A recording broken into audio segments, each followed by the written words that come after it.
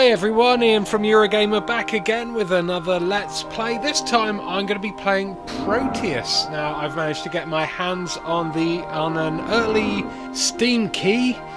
Proteus is going to be available, the full game, on Steam on January the 30th. And yeah, I've played Proteus for about 2 minutes at Eurogamer Expo. Got bored, wandered off. So this is going to be my first time trying it out in my own home. It's there's no real point to Proteus. It's a game of audio-visual exploration and discovery by Ed Key and David Kanaga. I hope that's how you pronounce his name. Yeah, you just kind of walk around exploring things, and the music changes depending on how you interact with the world. Now, like I said, I did get bored the first time I played this. Everyone, you know, all the critics are raving about it and how absorbing it is and how amazing it is. But let's see how long this can keep my attention, considering I'm the kind of guy that likes to run around shooting people in the face in video games and causing mischief and generally being naughty. I love open world games. I love randomly generated games. Don't get me wrong. I love things like, you know, Minecraft and, you know, and what was the other one I recently liked? Teleglitch, randomly generated. You know, so, and the worlds in Proteus are always randomly generated. It's creating one right now. But is there a point to it? Are there any rewards? Are there any challenges? As far as I can tell, no. You're just kind of left to your own devices. I've spawned in the middle of a sea. Let's see, sunshine. I've been playing a lot of games recently with distinctively retro visuals. But to be honest, at the moment, AAA games aren't holding my attention too well. I'm loving indie games. Yeah, the visuals on this game certainly are very distinctive and very basic. Here we go, here's some of that audio. Now we've finally reached the island. Pink blossom. I guess those must be bluebells. So yeah, the music changes depending on the weather, the season, and you're left to your own devices just to explore. I dropped my phone, sorry. There's not too much to interact with as far as I can see. Well, I don't think there's anything to interact with. Let's head into the rain, see how the music changes. You can hear the rain pitter-pattering. I thought I saw some kind of structure on top of this hill, so let's go and check out this structure.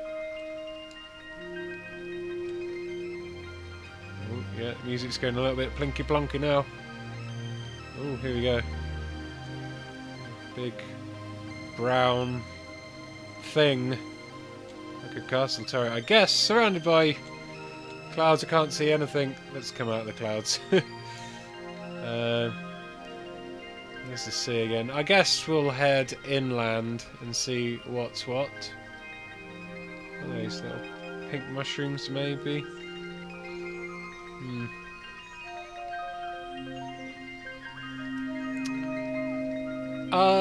Yeah, so far,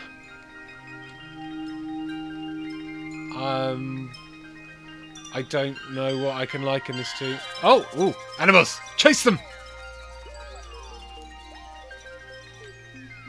It's like running around a kid's painting. Oh, they chicken. Chase a chicken! Catch the... Wish they were pigeons, then I could be like, catch the pigeon.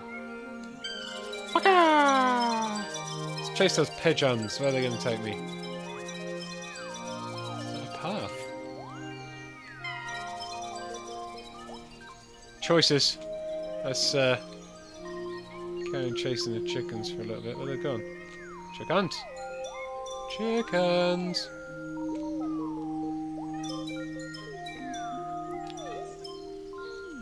I read somewhere that one of the developers said that his they always felt like they got the best feeling from someone like me who said they'd probably be bored playing the game, and then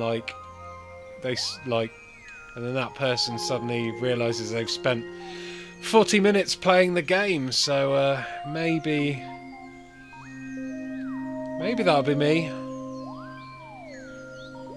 At the moment, yeah, at the moment it's not. I'm not that absorbed, to be completely honest. Can't even jump. It's this point in, like, if I was playing Skyrim now, it's the boring bits where you walk around in Skyrim, you can't do anything, so just keep jumping. Boing, boing, boing, jump, jump, jump. I don't know.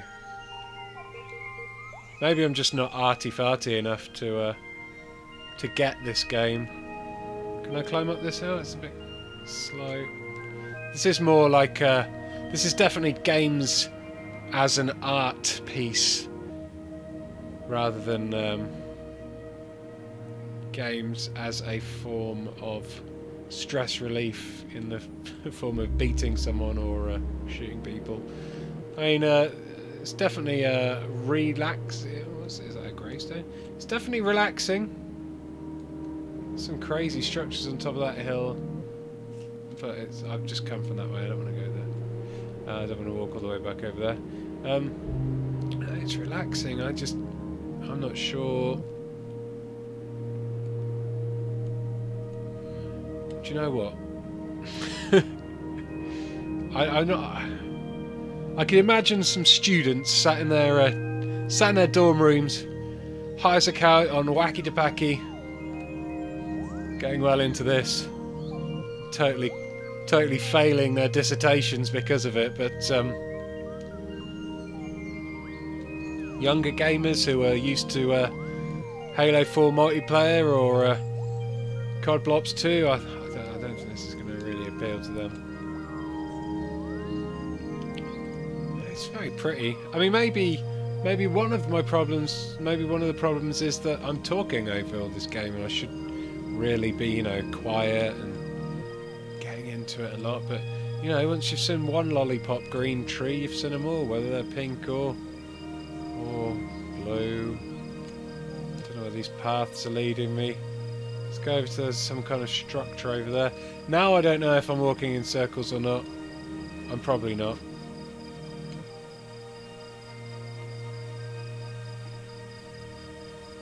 Ah, stars. Okay, what's this? What is it? It is a thing that does nothing. Oh, it makes a noise though. Boom. Can I touch it again? Boom. No. No. Can't click on it. Boom. It's like making a little nice bubbly noise. Boom. What's over the ridge here? Ooh. The trees are wobbling. Is that them blowing in the breeze, I guess? Or was that something to do with the stone I touched? Ooh. Ooh. Something's flying. Is that an owl? Let's go and see. Here, owly, owly, owly. I guess that's the exploration part of the game getting me. Come here, owl. Where's he gone? Here's an owl. Ooh, pretty. Oh, that's kind of cool. Look at that. Ooh. Wow. That's whoa. The day cycle.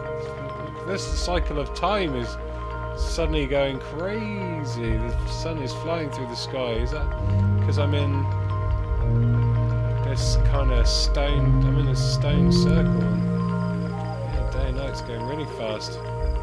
Okay, things are getting interesting now. I don't really want to miss around at night time though. Let's head out. I can't head out. Why?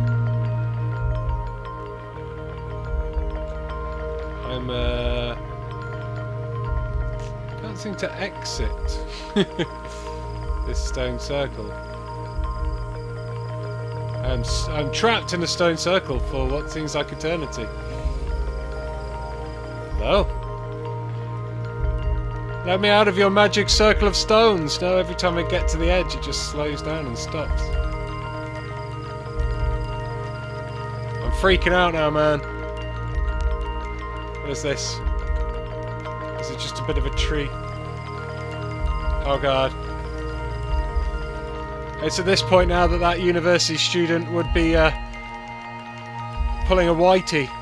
Oh, what's happened? Oh man. Oh. Oh, I'm back. I don't understand what happened, but I'm back. Things have gone crazy. Just when I thought I was bored, something weird happened and saved it for me. Maybe that's the point of the game. I don't know where I came from now, but I'm totally lost. Totally disorientated. What's this here? Let's go find out what this is. Whoa! What the? It's a sparkly, bouncing thing. Yeah, sparkly, bouncing thing! What are you? Doing! Whoa! That rabbit just committed suicide! If it was a rabbit. Poor little bastard. Okay. It's a castle again. Ah! Stuck.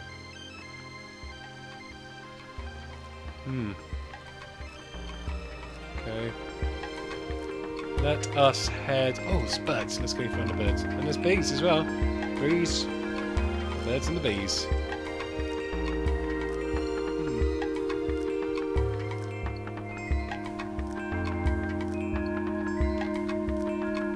Birds. What are they?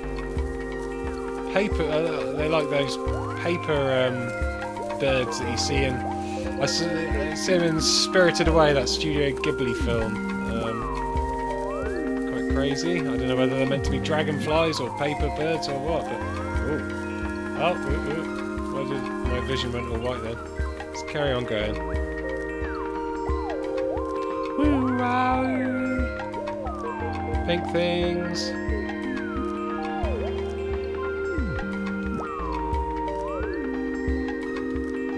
To the top of here and see what I could see. Oh, it's slow going up this hill. What's over the crest of the hill? Oh. The music's gone a bit moody now I'm away from all the trees. Bloop, bloop, bloop. You gonna do it? Bloop, bloop. No. It's made a kind of boop noise. Not much to see up here. Something pink down there. Let's go. See what this is. Ah! You don't break your legs at least. Hey! Another weird rabbity thing. Ding! Whoa. Chase him! Come here! Where's my Far Cry knife? I'll skin you and make a gun holster. Oh, he's gone. He didn't want to get skinned then. Ooh, what are these? Crabs? Maybe? Yes, they're crabs. They look like Space Invaders. Man, this music's like Button Moon or the Clangers or something. Sunshine. Oh, your vision goes a bit crazy when you go in the sun.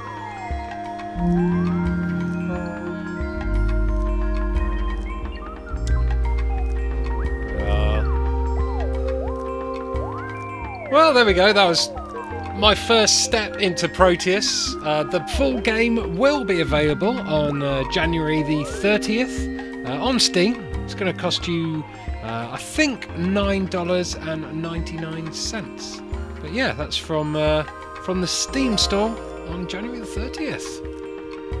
And, you know, it's probably not a game that I'd play a lot, but it's definitely more-ish. There's definitely something deep in here, hidden away, that's stopped me from turning off about 15 times. Come here, chickens!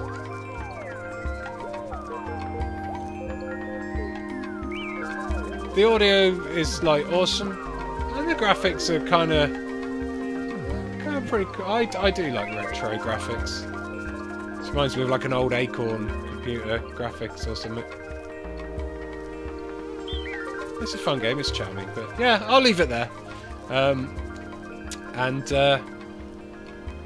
You guys can make your own minds up about it if you decide to download the full game at any point. Yeah, thank you very much for watching. Make sure you subscribe to Eurogamer if you want to see more Let's Plays of unreleased games or crazy indie games, and lots of exclusive interviews on 2013's biggest games and unboxings of special editions and gadgets, and there's loads of stuff. There's loads of stuff. You'd be silly not to subscribe.